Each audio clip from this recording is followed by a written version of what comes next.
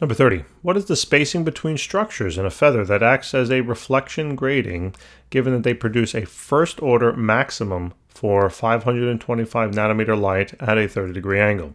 So basically they're asking us the distance between the slits, okay? So what we need to do here is we need to find, well, D, all right?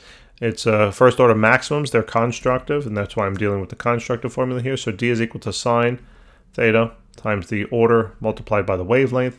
In order for me to solve for D there, we're going to divide out sine of theta from both sides. There's your formula. And now all you need to do is just simply plug in the values. So this is D is equal to first order times now the wavelength of 525 nanometers. I'm just going to convert that into meters. And then divide that now by the sine of 30 degrees. And let's see what we get. So this is 525 times 10 to the minus 9th. Divided then by sine of 30. Make sure your calculator is in degree mode. And this works out to be about 1.05 times 10 to the minus 6th meters. That's the spacing between them. If you had to, convert that into micrometers, you know what to do. So that's that. Guys, thanks for tuning in. Hopefully that helps. Check out some more videos. We got chemistry, pre-calculus out there. We got a whole bunch of stuff coming. So, and we work through specific problems. So if you're using OpenStax books, that's perfect. But even if you're not, download them anyway. They're free.